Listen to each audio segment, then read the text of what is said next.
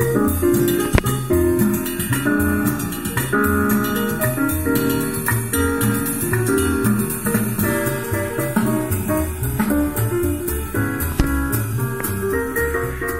are comfortably zoned with the Zigzag Man in Alameda, California, pushing on the doors of life marked pull and fighting the unholy trinity as we go. Big business, organized religion, and government.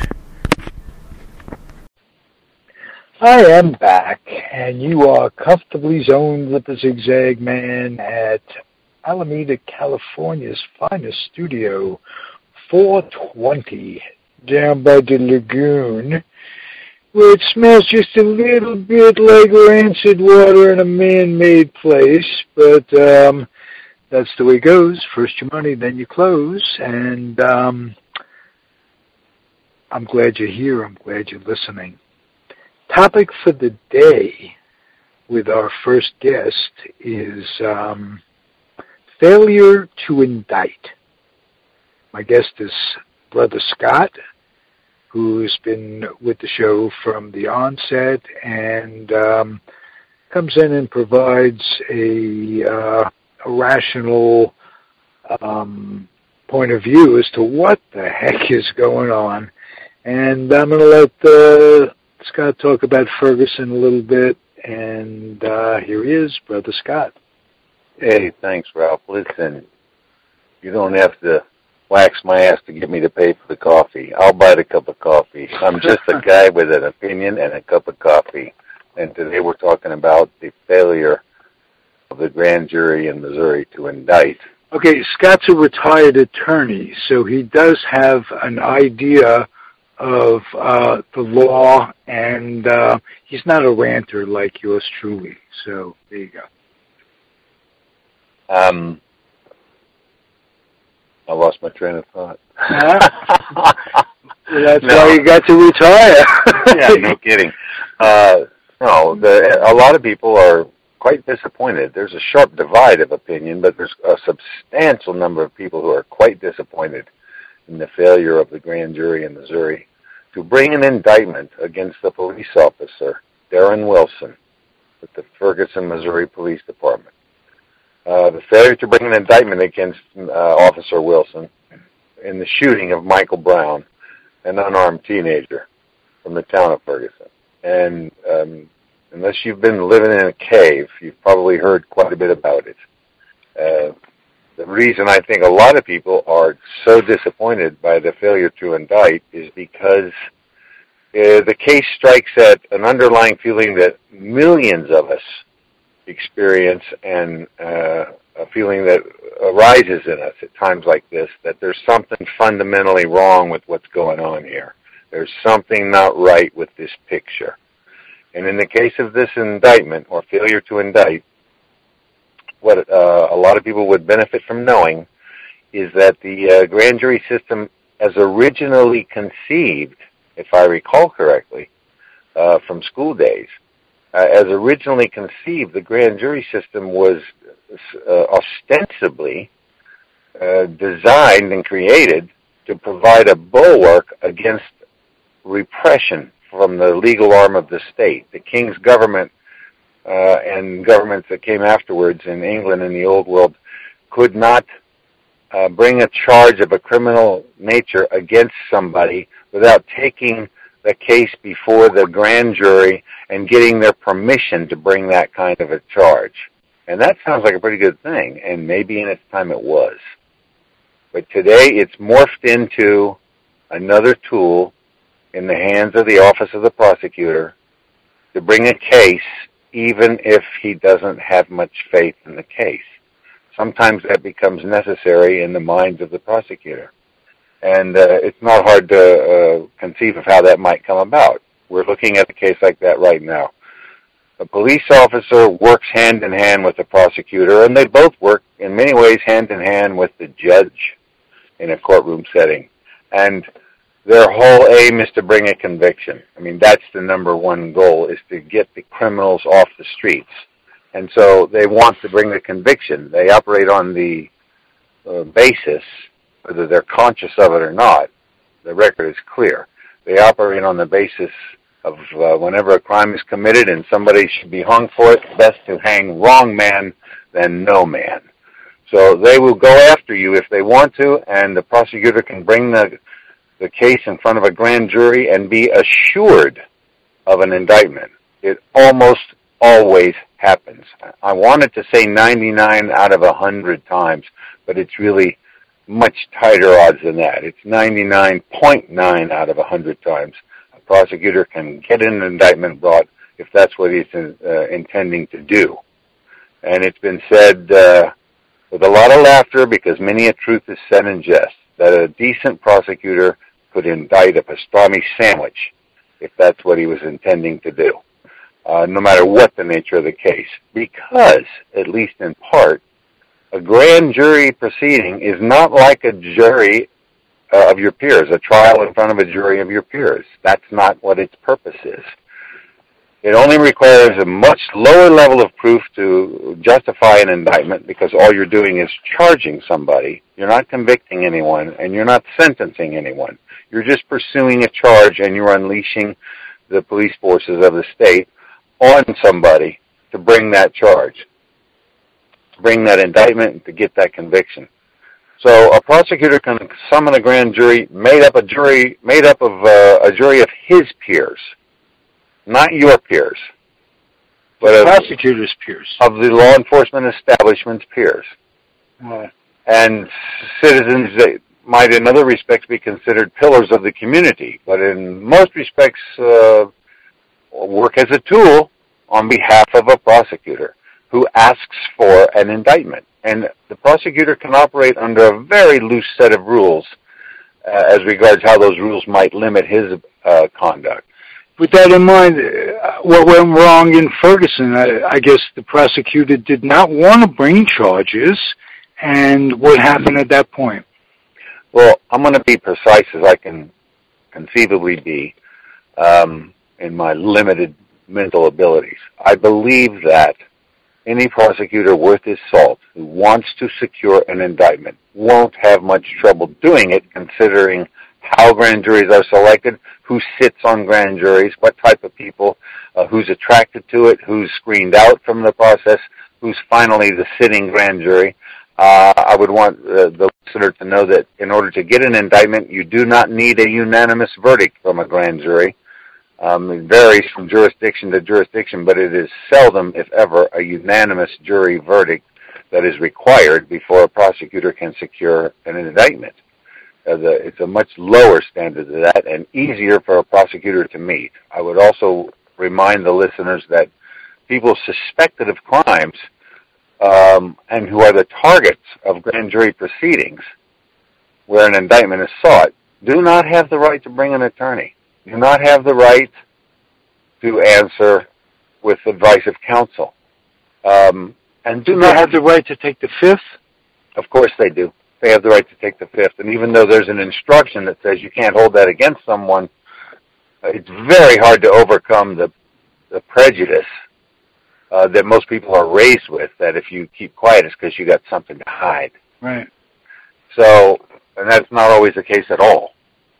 But long and short of it is, the grand jury indictment was not going to be hard to get if that's what was seriously intended.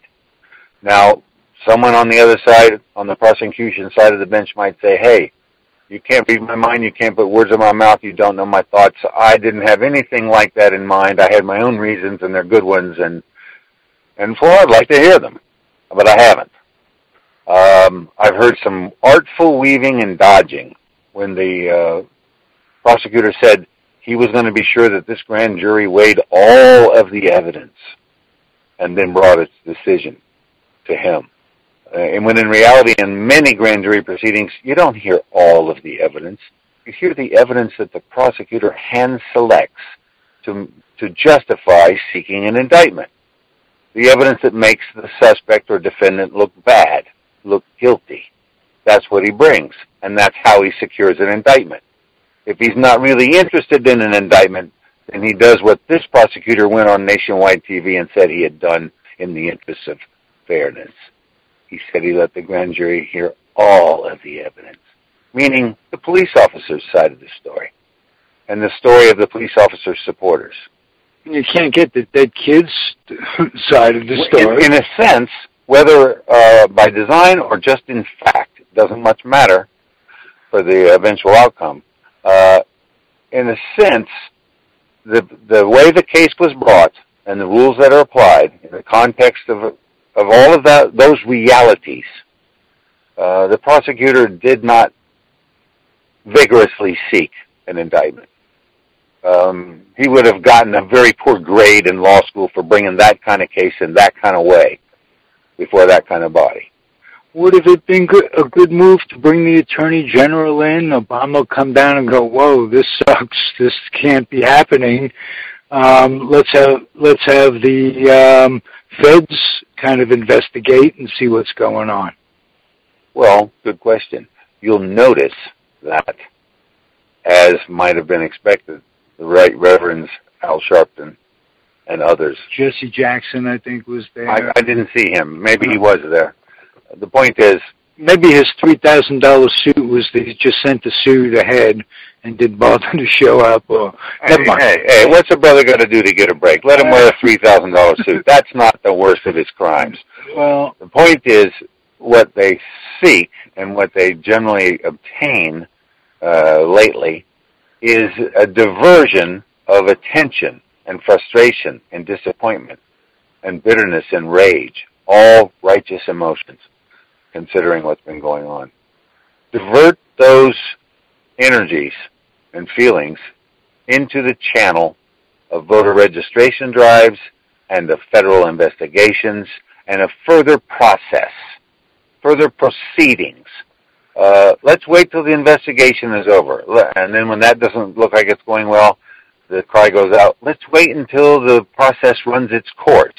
And the process takes so damn long and is oftentimes, like we're seeing right now before our very eyes, designed not to furnish a just result at all.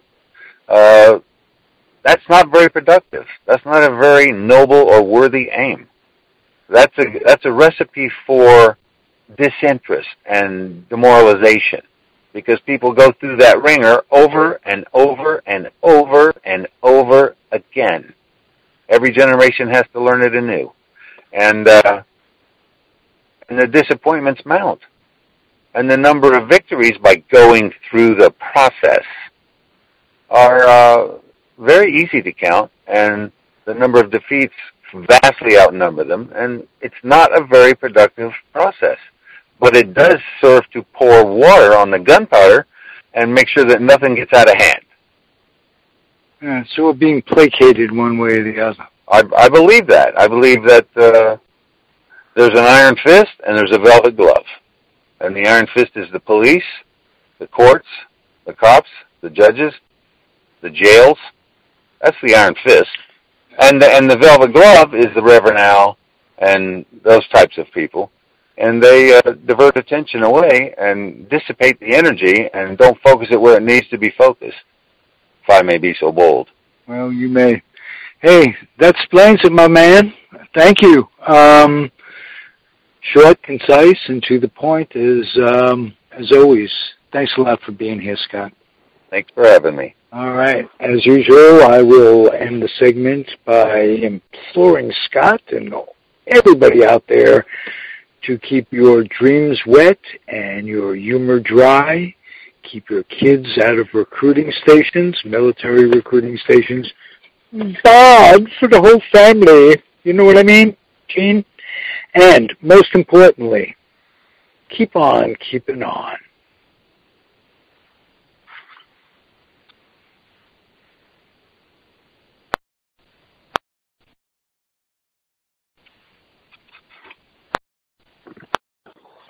I am back, and as usual, you are comfortably zoned with me, the Zigzag Man, in Alameda, California, down by the lagoon. And whenever I say lagoon, I always lapse into my Archie Bunker there.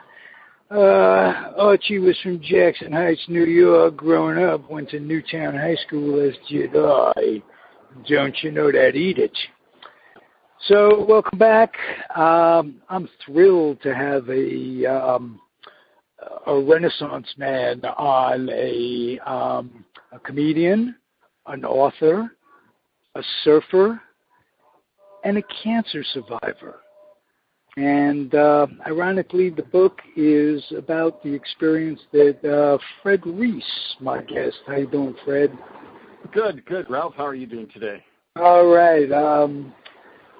Fred had an experience that he would not wish on anyone, and he got through it with dignity, an overwhelming amount of dignity, and poise. And that's all one can ask in life. I knew Fred when I started doing comedy. We worked together in the late 80s, the early 90s. And Fred, who wrote this tremendous book, you want to tell us about it, Fred? Today, Cancer, Tomorrow, the World? Yeah. I would say, because you can get it on Amazon. I have it just so people know I'm not trying to push it to make money off people that are ill. Oh no, the name of this show is Constant Self-Gratification. Plug yourself, man. That's what it's about. Okay, well, if it's constant self-gratification, I'd be doing something else while we're talking, but you're not that attractive. All right. But the thing is just that, just so people know, I mean, I have the book is Today, Cancer, Tomorrow, the World, but I have it as a 99-cent ebook as well. And my theory is you can buy the book through me at my website or through Amazon and help me out. But if you're struggling and you're broke and you need to help somebody who has cancer, it's a 99-cent ebook. I refuse to make money off people that are suffering and can't afford it because of the health costs. Not to get noble, but it used to just piss me off when I was going through cancer. One is it's hard enough to read when you're going through chemo, but when you can read and they have books on cancer and these guys are charging $25 or $30 for an ebook, and I'm going, why are you making me suffer even more? It's like you should be nice to people. You should give them a break. And I refuse to, make money on that end. But well, Fred, I've kept track of you, obviously, and you go back when you go back for periodic exams, you bring a fistful of books back for patients. Let's give credit to Stanford University. That's where you took your treatment, if I'm not mistaken. The Stanford Cancer Center. It's kind of the Hilton with chemo. They don't leave a mint on your pillow. They leave a catheter. But it's a tough deal. It's funny. And all hospitals are saying the only department you understand that's in common English is called billing.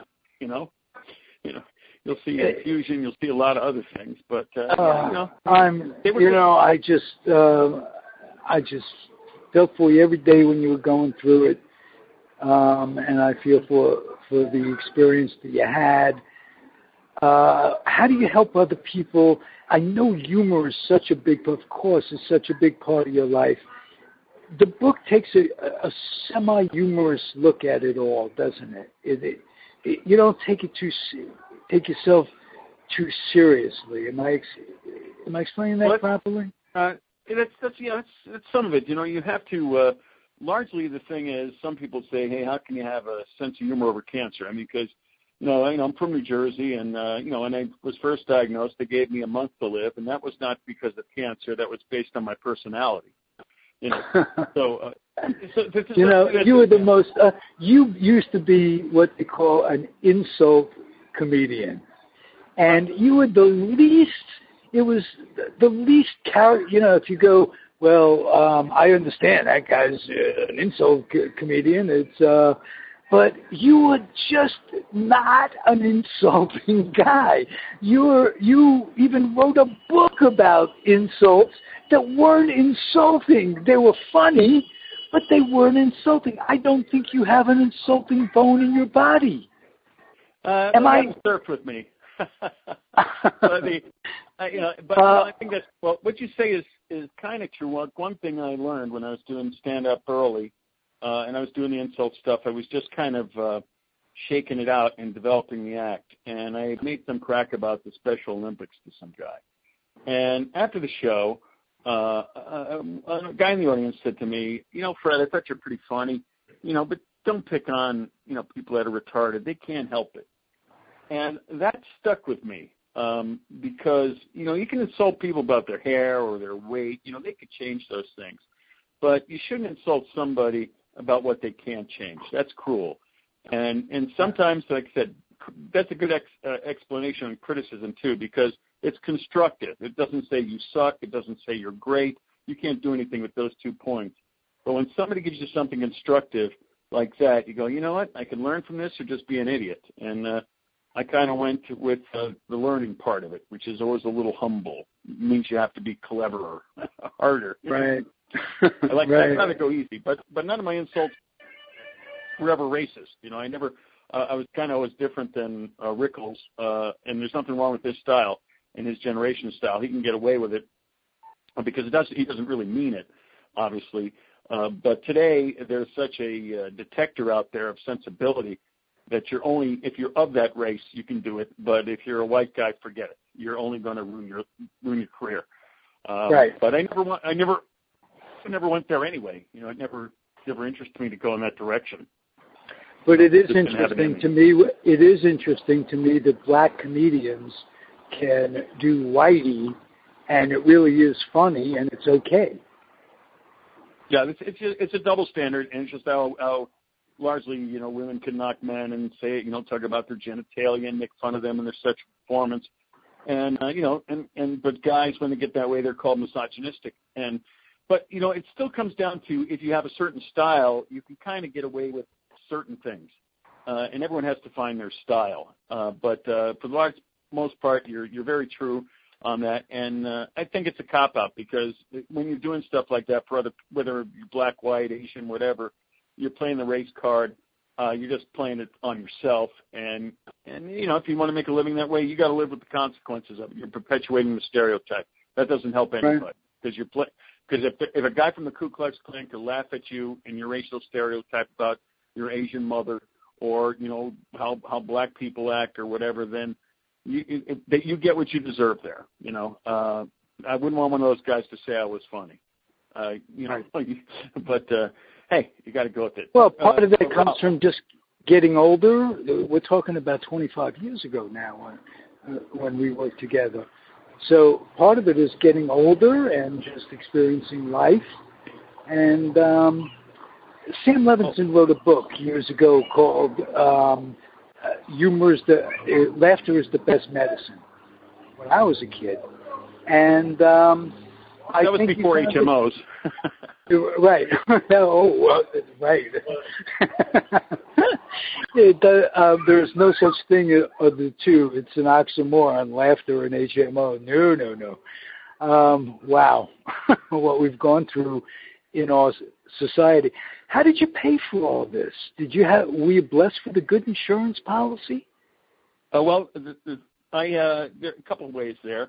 Again, I'm Fred Reiss. Well, family money, all the better. No, no. It's some of the money I had, and what happens is I had insurance, but the drama with insurance is, and most people, even if you pay for your insurance, because I'm a 2-time cancer survivor, so I was always big on carrying my insurance, and my costs probably were up to, I guess, between $75,000 to $100,000, which is almost cheap considering what I hear other people have to pay. And that didn't even come with fries. It cost, I spent one night in the hospital, and it cost $1,200, and that was just for overnight parking.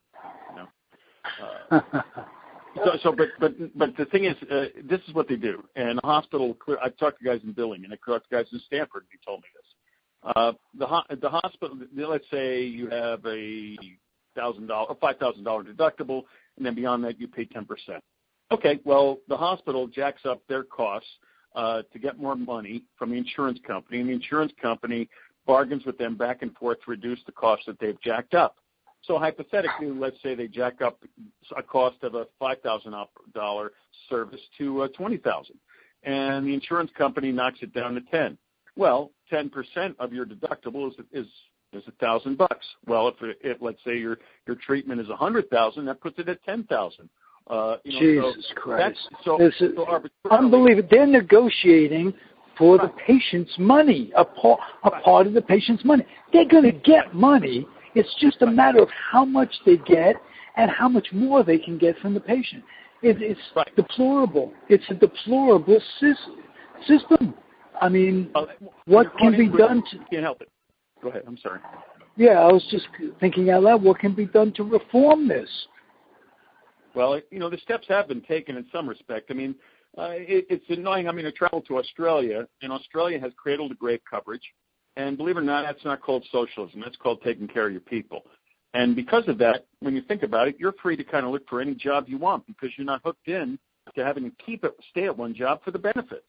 You can actually maybe advance your life and travel, surprise, and maybe get to know other people and not have, this polarity we have in our country, which is largely because we're not traveling around and talking to each other more than we should talk to.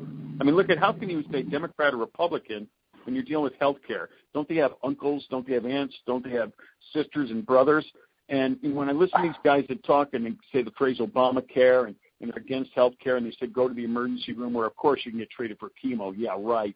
But the thing is like if these guys think that the free enterprise system can provide health care cheaper than the government can, and they're the ones getting government health care, I say to them, then you give up yours first and you show me what company you go to that's cheaper and less expensive than the one you have right now. And they can't do it. And they got us worried about all these other issues, and we forgot about our own blood and bone, talking to each other to get together with what we have in common, regardless of how you feel about gays getting married or how you feel about Nancy Pelosi or whatever friggin' button people hit. Let's stick to flesh and bone and hold each other a little closer. I mean, I'm not a preacher. I'm like I said, I'm from New Jersey. I have carpal tunnel damage in my middle finger. By far. Now, Fred, that's very, very funny. That, especially to me. Yeah, I figured you'd like that, being a Met. I do immensely, and I could never use it without giving you credit, but I love it. Thank you, Fred. Lifetime of memory from that one.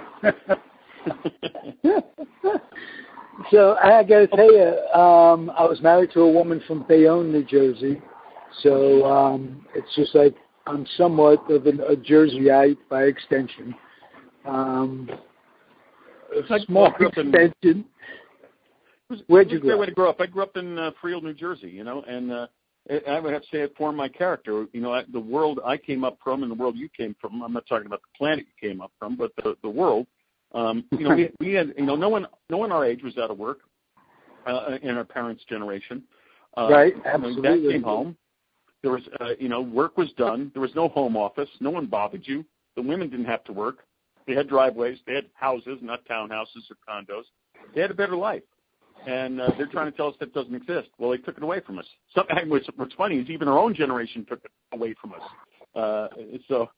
But it's a different world. And hey, I think the guys this is a different world. When you can use an expression like the working poor, hey, fuck you. I'm working 40 hours a week. I can't support my family, and the CEO makes $50 billion a year.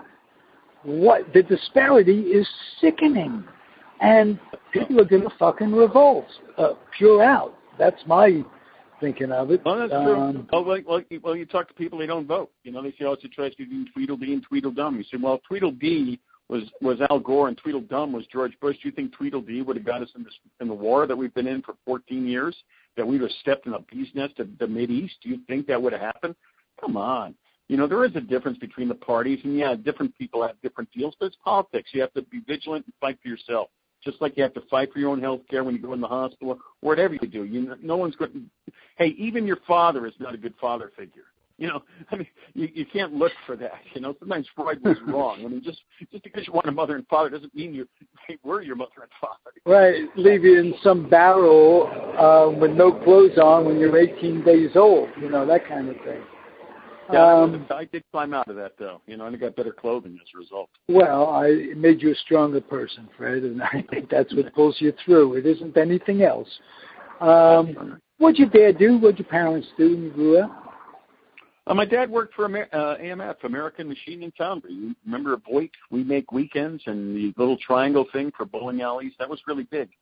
They eventually got taken over in a hostile takeover by Irwin Jacobs, who broke up the company, made millions, and raided the pension plan, and ruined a good company. Left nothing in its place. But then again, see, the suits that were running the company were willing to sell out to him. And a lot of these guys in upper management, they act like they're big, important guys. But when they get up there, they're like my dad said, you know what, Fred, or he used to call me Fritz. He goes, Fritz, you know what I learned? They were just up there to steal. And, so they were looking for whatever they could. Order things for the company, artwork for their office, and then take the artwork home, stuff like that. And then they meet each other. A lot of these guys are in a circle. And you can see that now in some respects. But, hey, they got to live with it. Right. How did his experience influence your life in terms of what you wanted to do? Did you go to working for some company and, doing the 40-hour-a-week trip is just not what you had in mind? I mean, something you had to cross the threshold to become a comedian, as all of us did.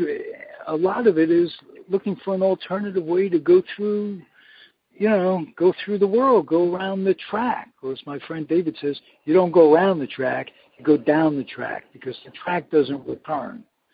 But David I think that what happens is, and no matter who you are, people will tell you who you are, whether you want to know or not. And you could, I'd be funny, and somebody go, you missed your calling. And I go, oh, geez, I have an answering service, and then there comes a point. I mean, in my case, I'd have to say, I started doing comedy actually when I was like 17 or 18, and going to clubs a little bit. But oddly, I stopped because the guys I admired were like guys like Lenny Bruce and Mort Saul. And they had lives. Too. They had lives. And I said, you know what? I really felt they didn't have a life. And to really talk to people that way. My jokes were about monsters, and they were good jokes. But they were just about being a kid, which today would probably have been good. I was just misplaced. But at the same time, I don't want to sound like that's what I would have preferred. But then when I had cancer the first time at age 27, I thought, I was laying in bed. I said, who will I be if I'm laying in this bed again, whether it's 30 years from now or next week? Who will I be? And I said, I would have to say, since I'm looking at death right now, and I had cancer for the first time at 27, I'd have to say I've had some kind of a life, and now I probably have something to say. I whatever it is, I have to shape that. And I decided, then and there, that I was going to go to California, and I was going to do stand-up, and I was going to do writing, and I was going to surf and learn about wine. But the first vow was really just do stand-up, and I started doing it in Connecticut, at the Treehouse in Norwalk, Connecticut. A nice club still around, run by Brad Axelrod, a very nice guy as well, and which is unusual in club owners, as you well know. As I will. But that's where it started. And like anyone, terrible, and kept on pounding it. But I felt going to California and San Francisco was the way to go, because that was a great way. It had a rep for developing your act, and that's what I wanted. It was a mecca at the time you came out. It was a mecca for comedy. Did you work at the Holy City Zoo at all? Do you have memories of that? I did on it in its second life, not its first life. Too bad. Okay. It was closed, and then Tom Sawyer picked it up. But it was past its zone as the zoo, so to speak. It still was the zoo, and I played it, and I'd say when that room was crowded and packed, it had the feel. It really did. Absolutely. Yeah, because people were right on you, and it's where Robin got started. I ran into an issue with folks from the zoo when Robin passed away. There's a Holy City Zoo fan club thing on, and I made a posting that from the bottom of my heart that I thought committing suicide was a selfish act. I said that without all the people that that miss him, his kids, this, that, and the other thing. And I got an incredible amount of flack on that posting from folks who I know, have known, respect, like, some I dislike, the gamut of people. And then how can robbing this, robbing that. And then I Googled the thing, and there's a question thing. This was before Robin died. The question was, how many people think that suicide is a selfish act? And 48% of the people, or it was either 46 or 48% of the people think or thought, yes, suicide is a selfish act. It's an opinion, for Christ's sake. It may not be the majority, but it was an opinion. I took a lot of heat from a lot of folks on that. And on some levels, I got to think about it. Well, I don't know what he was suffering, this, that, and the other thing. You come to mind as much as you struggle to maintain life, that he has to be the antithesis of that. It just, two comedians, your humor was different, this, that, and the other thing, but... you know what I'm saying? Can you react to that?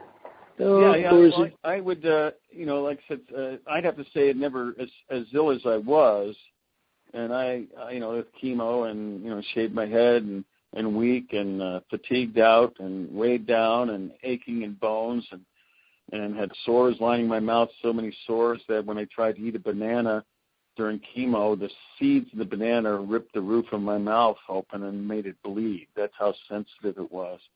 But I looked at everything I was going through, including chemo, as a healing process.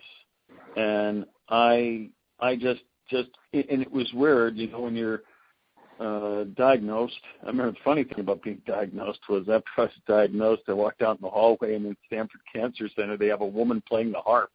And I'm going, man, if there's ever an instrument you don't want to hear, I said, a harp.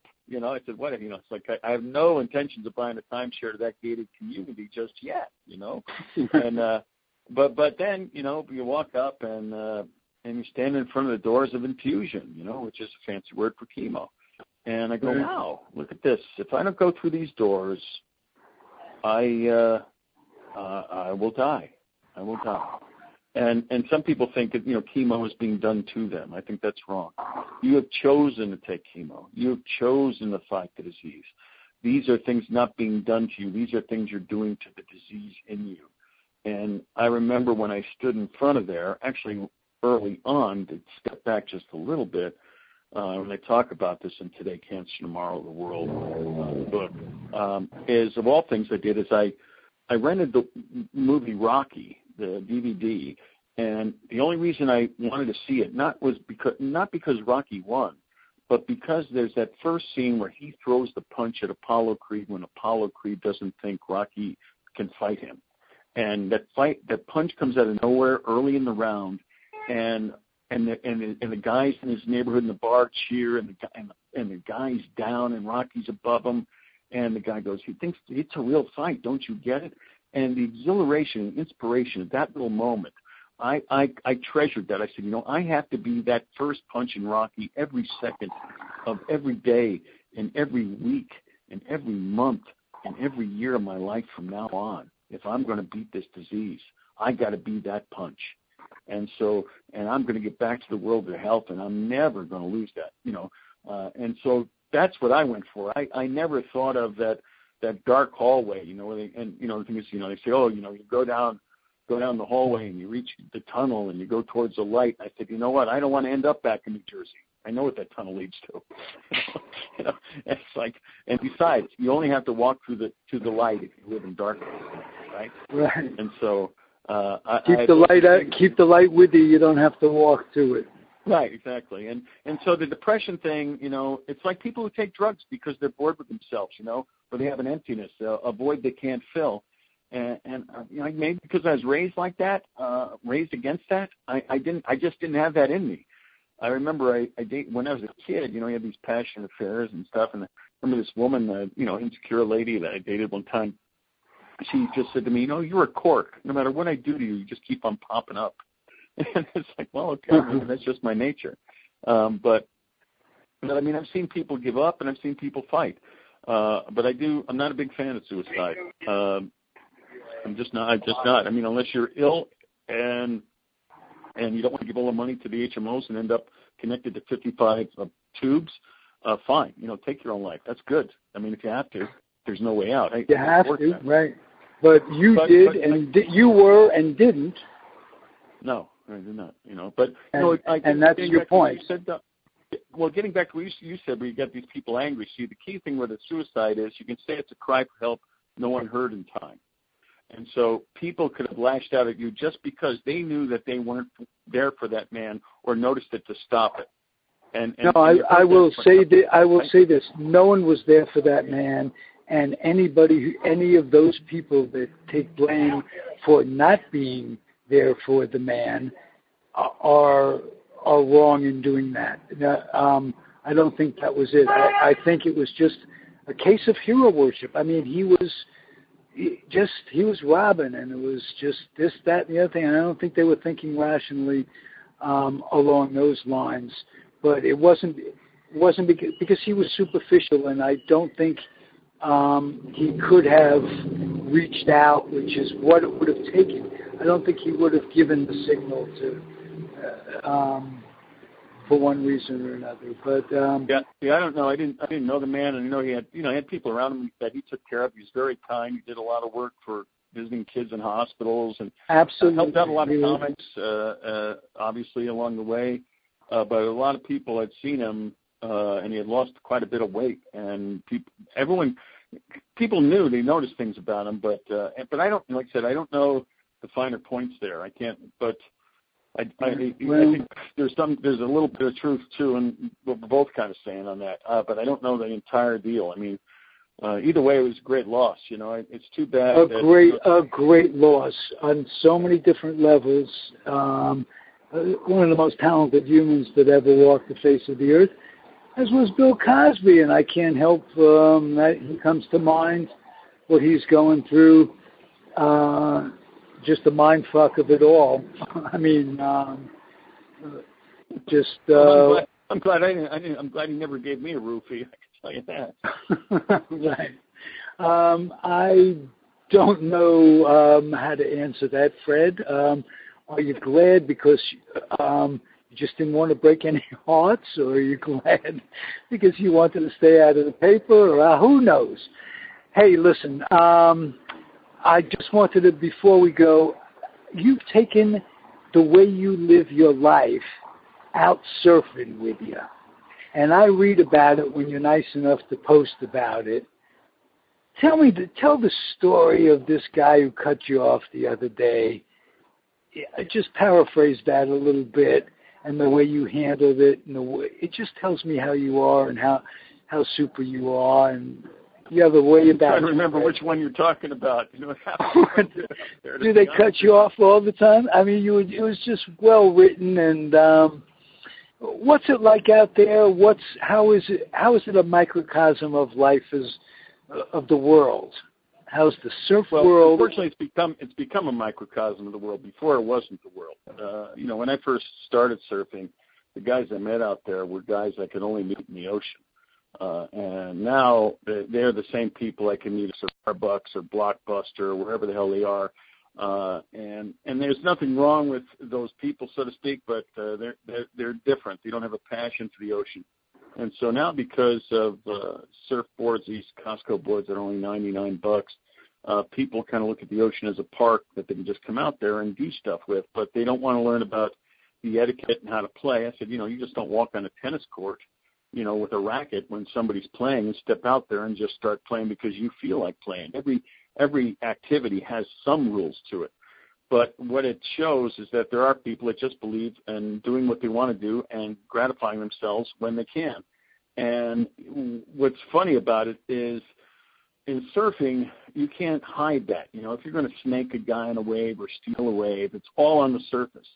So their life behavior is visible right in the water. They can't conceal it. And in life, like in the business world, you can hide behind office politics and people can't call you on your stuff. Or if you have money, people have to kiss your ass because they're the waiter or somebody that serves you, and you can kick them, which is what some people do because they can't answer back. They have to be professional. But in the water, when those people go out and they act that way, somebody could square off on them, and they can't handle it. They can't handle being called on themselves, and they lash out. So, you know, and sometimes you just look at them and you go, look, you know, there's etiquette, there's rules. And they'll mouth off to you, and you go like, you're saying everything, you know, I'm a beginner. It says, well, when are you going to begin to apologize? When are you going to begin to learn? When are you going to begin to say, I'm sorry, or I made a mistake? And then they'll turn it back on you. They'll just say something like, well, I guess, you know, you make the rules. It's your ocean. And you didn't say that. But see, their whole argument is they design it based on getting what they want. They'll say, we're out here to share. I says, well, then if you're going to share, why didn't you let me just enjoy the wave by myself? Why did you have to go in front of me? Sharing is giving something to somebody, not taking it from them as they're enjoying it. So they have a network of things that they say, and what's kind of funny is now all the idiots know each other better, and so they just try to outnumber you, and then you're the problem, you know. So it's but still the thing is they're not cool and they know it, and it catches up on them. But that's kind of what's out there now, and that's kind of what the bottom line is. Yeah, so it is a microcosm. It sounds like either Congress or the Senate or big business. You know, it's pretty much the same. Well, those guys make more money. Oh, right, that's true. That's true. Well, yeah, the kicker is though is when you're out like that, you don't meet people out in the water. You don't make real friends. Those people usually show up by themselves and leave by themselves and have to form clubs and false groups. But if you're genuine, you will meet some really good people who will be there for you, and you will cultivate good friendships. So, and you will also improve as a surfer because guys will tell you what you're doing wrong. If you're a jerk, no one tells you what you're doing wrong. And that's the one thing that all those guys have in common, the bad ones, is that their surfing never improves because no one tells them that they have no idea what they're doing. So, Fred, let me go back a second for clarification. When you were in New Jersey and coming out to California, when you said, "Man, I'm 27, now I'm coming to California," and you listed a few things. I want to do comedy, I want to do it, and surf. How did you know about surf? You're from New Jersey. I mean, did you come out once? South Jersey had surf. South Jersey had surf, and I'd have to say the origin of it, or one of the. Oh, I didn't know that. I've been away for. Yeah, on the shore, on Jersey Shore, the surf as well. Jersey Shore, yes. Even Springsteen had a shortboard, but I don't think he was that good a surfer. Fortunately, he wasn't. Otherwise, he wouldn't have turned out anything good. But his best stuff is the early Jersey stuff for me. But I like his music. Anyway, aside from that, I would have to say too, the obvious thing is the Beach Boys and Endless Summer. Those films, it's like there was something about that. And I also, I was like 9, and I had blonde hair and blue eyes, and I had a tan in the summer, and I always liked the beach. And I'm going, I belong in California. Plus, you got a surfer's face, Fred. You got the jaw and everything going for you. So I'll take it. You're a super guy. You know what super guy is? I do. All right. So, and in the best of all, I say that in the best of all possible ways. I'm thrilled you were on. I hope you'll come back from time to time and just let us know what's going on. I know you're getting up again, doing stand-up. Tell me where you're going to be next. Tell everybody out there where they can see you on your on stage. Yeah. Well, right now it's just I'm just getting back, and after I just have to I have a lot of jokes I'm doing about cancer and performing with that, and it's just a whole other direction I have to take, and I'm just playing around with that right now. So I don't have any place to go right now except wherever somebody wants to see me, because as you know, in comedy, the only way you can get better is under artificial light. And so you have to go to the stage and you have to throw that stuff out there, good or bad, and throw it. There's no excuse. You're jumping off a high dive and there's no water in the pool, and that's the essence of really, if you want to do what you want to do, there are no half measures. And I have an immense respect for anybody who could stand up on stage for any talent whatsoever, anything that they bring to the stage to get up. I mean, I'm sure you take that same risk with guitar and with singing and with dancing and all that stuff. Well, Yeah. Well, I can't wait having some guys open for me.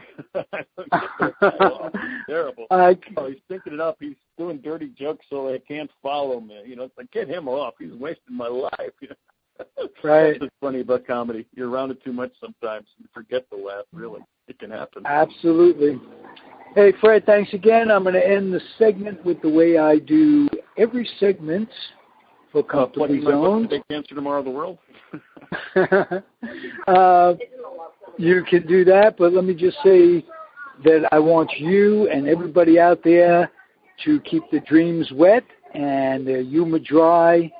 Keep your kids out of recruiting stations. Military recruiting stations will change their lives, and not often for the better, one way or the other. And keep your kids off the laps of clerics wearing dresses. That's always a good thing for the whole family. Most importantly, keep on keeping on. Fred Reiss. Thank you. All right, man. See you next time. Okay, thanks. I appreciate the interest. Over and out, man. All right, take care.